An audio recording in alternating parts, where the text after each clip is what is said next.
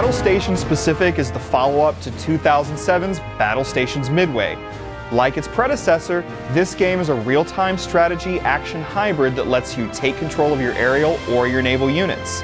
Sometimes you'll be piloting a fighter and taking aim at other aircraft. Other times, you'll maneuver a battleship across the waters while pounding other ships. Though some of the single-player missions move a bit too slowly, this fun mix of explosive action and tactics will keep you coming back for more.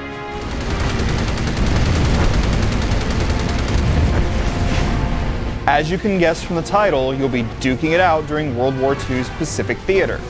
Battlestations Midway's campaign was over in a flash. Battlestations Pacific includes two campaigns, one for the Americans and an alternate history campaign for the Japanese. There's no story to speak of, though the historical context provides plenty of tension on its own. The voiceovers of your commanders should, in theory, lend a little humanity to the battles, but instead, the voice acting is so bad it actually detracts from the atmosphere. So, the Americans have been alerted to our presence. So, the element of surprise is gone. No matter, the battle begins. Luckily, that's a minor gripe, and the campaigns are both satisfying to play and of a healthy length.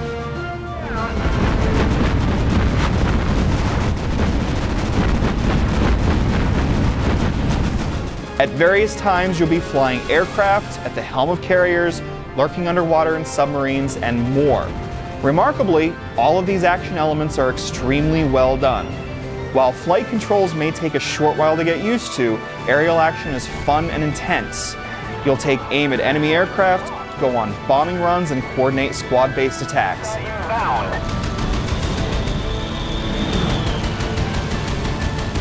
It's as satisfying as any combat flight sim, and following your payload to its target, particularly when it's a torpedo, is a great reward for a successful attack. Confirmed kill.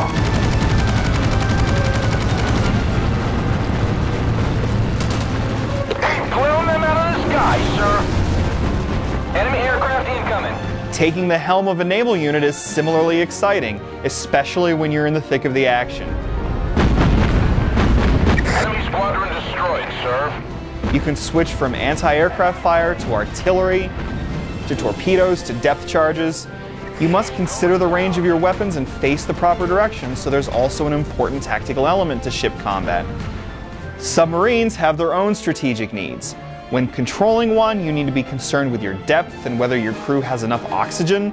Subs are best used for hit-and-run tactics, where you lie in wait and line up your torpedoes perfectly until you're ready to unleash your deadly surprise.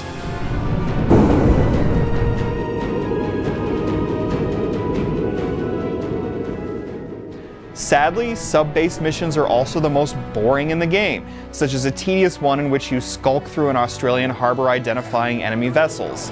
Other missions can be just as slow to unfold, pigeonholing you into a single activity for too long. Battlestations Pacific is at its best when you balance all of its pieces simultaneously, switching at will between aircraft, ships, and submarines with a single button press. When all these elements come together, the game is a total blast. It can get chaotic, but it's never too much to handle, and the AI does a fantastic job of filling in for you once you jump to another unit. The action is only one part of the picture in the bigger missions, however. Using the tactical map, you can direct your units to carry out attacks and set waypoints. In certain missions, you must capture island bases by sending in troop carriers.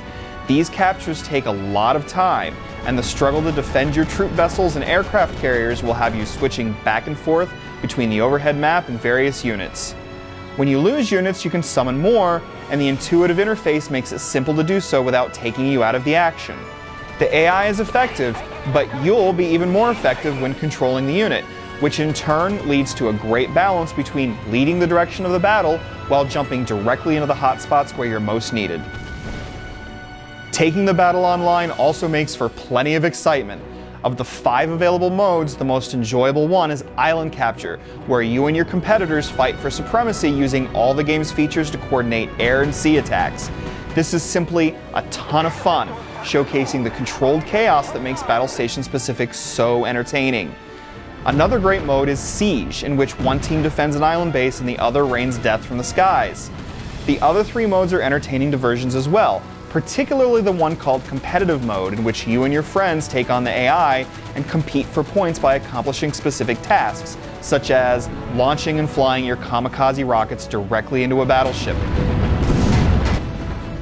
With many maps to choose from and the ability to let the AI fill in any gaps in most of the modes, Battlestation Pacific's multiplayer offering could keep you occupied for a very long time.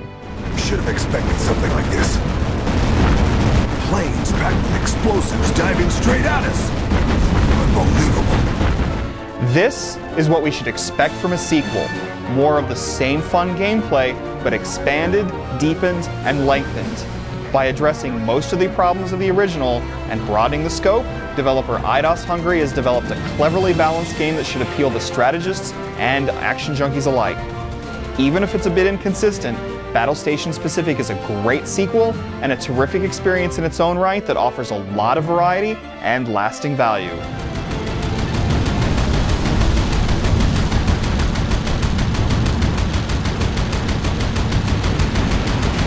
Enemy plane destroyed!